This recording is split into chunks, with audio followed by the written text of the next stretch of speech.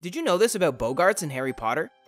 They are not and never have been truly alive. Although Boggarts can be made to disappear, other Boggarts will inevitably emerge to replace them. In the same way as poltergeists and more sinister dementors, they seem to be created and sustained by human emotion. Generally speaking, the more fearful a person is, the more susceptible they are to Boggarts. Their presence is felt by Muggles as well, although they seem less capable of seeing them clearly and are easily convinced that the Boggart is just a figment of their imagination. Become a real wizard after you try this wand that can blast real fireballs. Link is in the comments.